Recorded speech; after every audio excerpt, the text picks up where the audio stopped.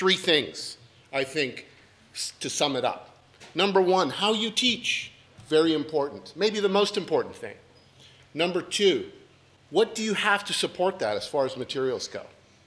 Do you really expect that your teachers are going to write this day after day? Do they have the time? Do they have the expertise? Number three, and probably the most important one for all of you, is the ongoing support that those teachers need in the school to continue, because they will hit roadblocks. It's not easy all the time.